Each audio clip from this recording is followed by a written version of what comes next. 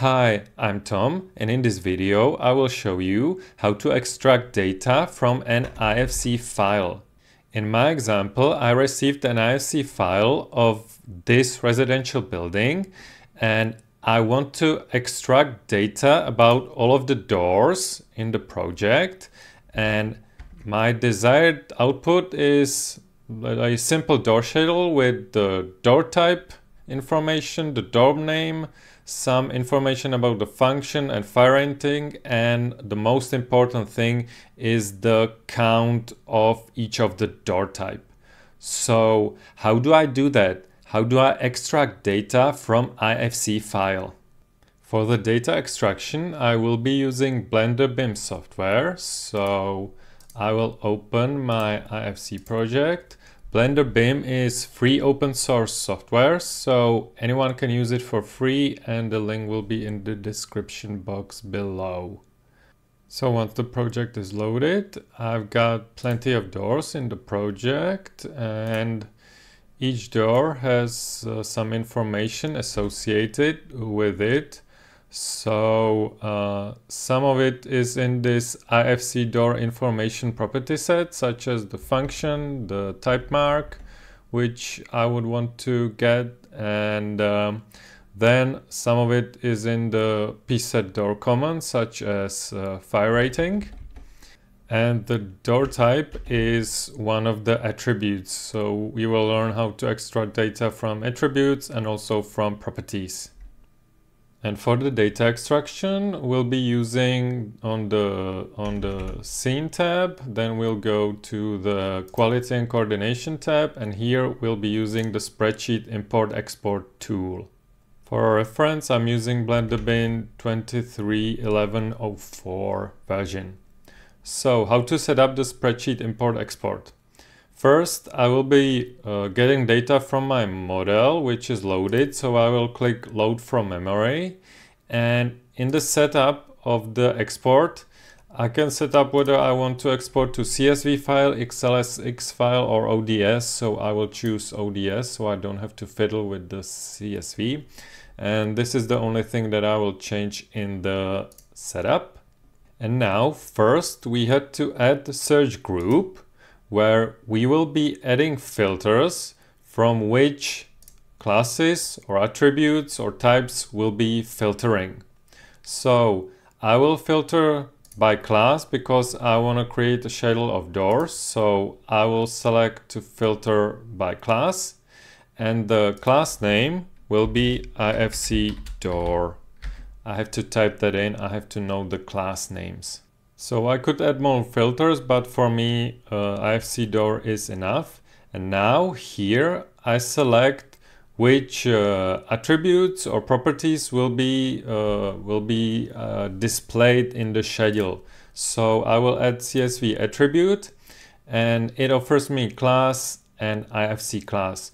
So for this reference, I will leave it as it is, and we will look at it in the exported ODS file.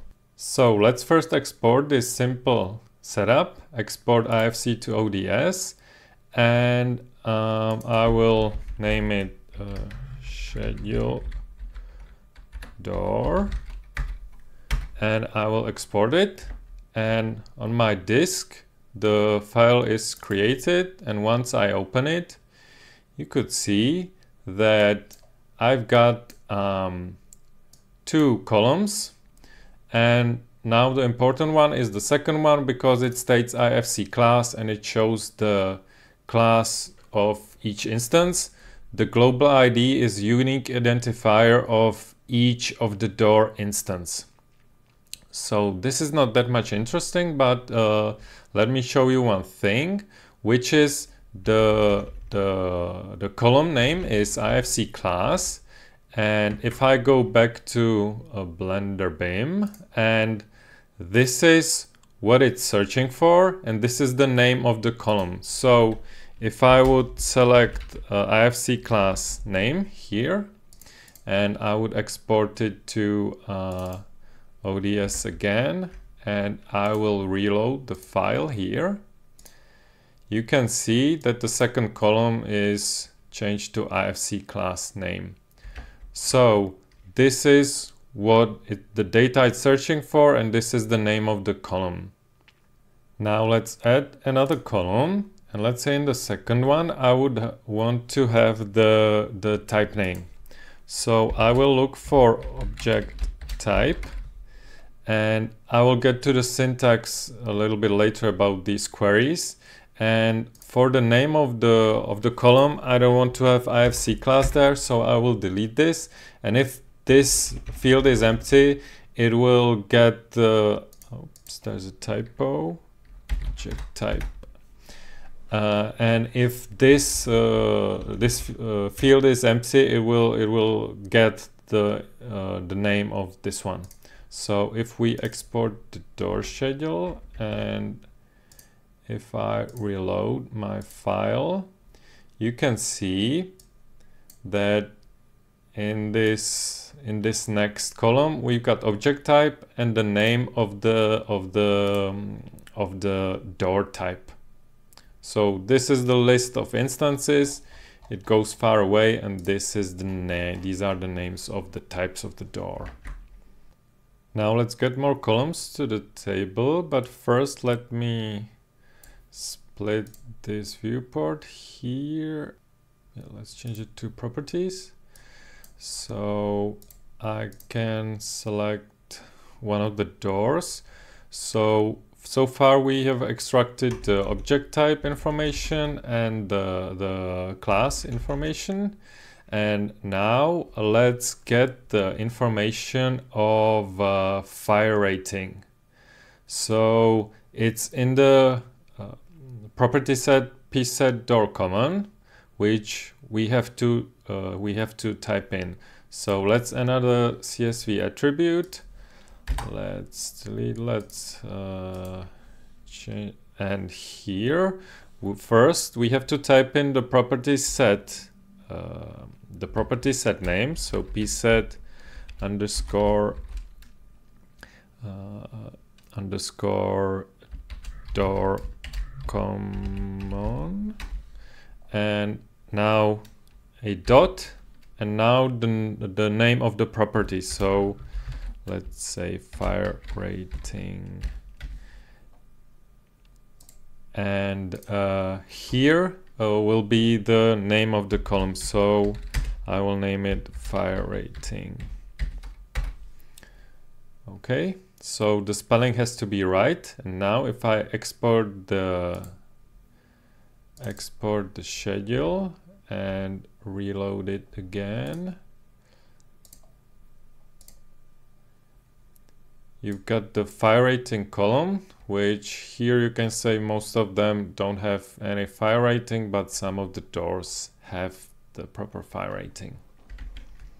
Now another column we wanted to have was the function column from the property set IFC door information. So I will add an attribute, and I will type here the name of the column. Okay, and now here if I write the name of the property set IFC door information dot and then function, if I try to export, I got an error.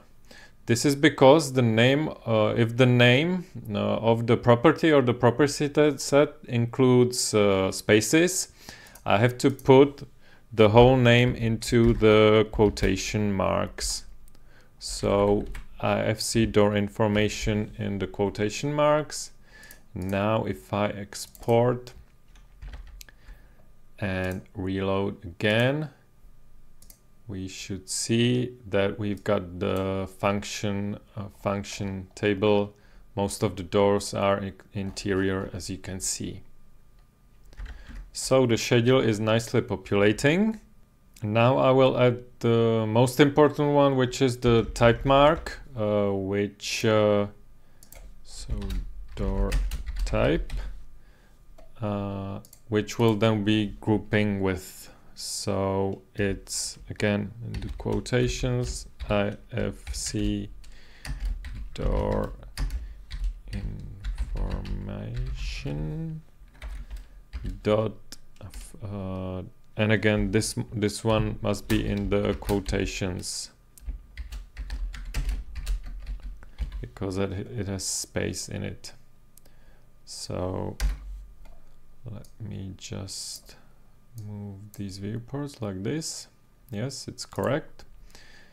And now we can see again we've got the door type column. Let's start with a little bit of formatting. I want to have the door type as the first column, and I don't need the information about the class because I know all of them are doors. So I will delete the class and I will move the door type, up and up. And the object type, I will name the column door type name. And yep, so what I also want to do is get rid of this global ID column because in the schedule it should not be there, but it's not here.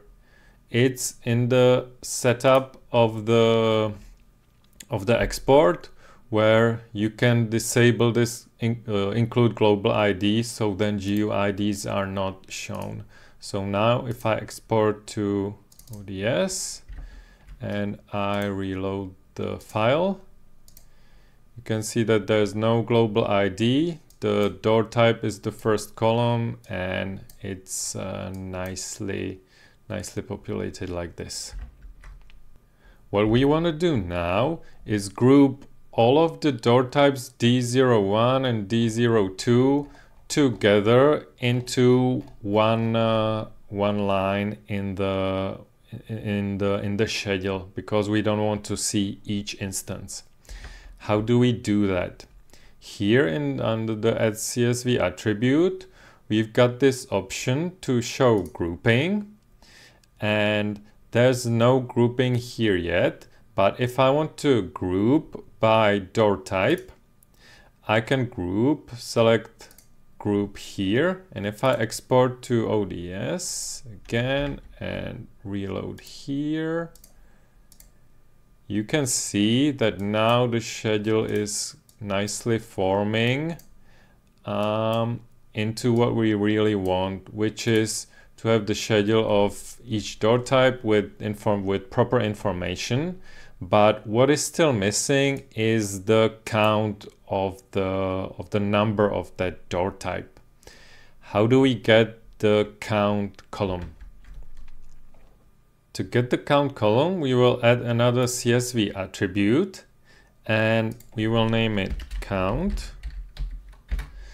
And this one will be getting we can count by different criteria, but we will want to count by the type marks, the type doors. So I will copy this information here, and I will add .count. So this is the syntax for counting by this attribute or by this property. But if I now export to ODS and I will reload the file, you can see that it's showing me the count basically for each just for the one instance. It's not summing up the count. So back in Blender BIM, we have to again group the count, and we will use the sum. So it will sum the count of this information. So let's again export to ODS. And now you can see that we've got the real counts of the door type D01. There are 6 of these. D02, there are 3 of these. D11, there are 177 of these. So this is the syntax for the schedule we want to get. If we wanted to also include the total number of all of the doors, so the sum of the sum, we can select the show summary, and the summary can summarize this information. So we will choose the sum again. And now if we export to ODS, you will see that if we reload the file, here is the total sum of all of the doors. So this is the data extracted, and now it's basically just you know, some simple formatting in your spreadsheet application to get the desired schedule. So it will look like this. And this is what we wanted to get the information from our IFC file into the schedule. Now this query might be a bit hard or confusing, but it's very powerful and it's not that hard to learn. There are a few rules. To know more information, there's a selector syntax example on the Blender BIM pages. I will link this page in the description box below, and you can see examples of how you can set up the query so that it outputs the right information. So this is really useful source. So this is how you can extract any data from your IFC model. I hope this tutorial was helpful, and I'll see you in the next one.